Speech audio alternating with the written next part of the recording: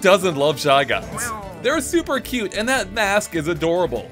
But have you ever wondered what lurks underneath the mask? Well, the Super Mario Bros. Movie might just have the answer, because one Shy Guy in particular actually takes it off during Bowser's rave. And there it is! What? You missed it?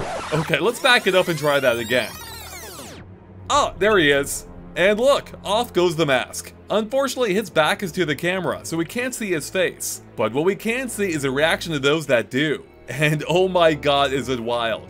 The Goomba freaks out, the Koopa behind him holds him up as a shield, the Spiny tries to hide, another Koopa does a Luigi scared face before retreating into his shell, while this one straight up faints. Whatever is lying underneath that mask must be truly terrifying. And I'm almost glad we didn't see it now. No wonder the poor guy wears a mask. But you know what? Even still,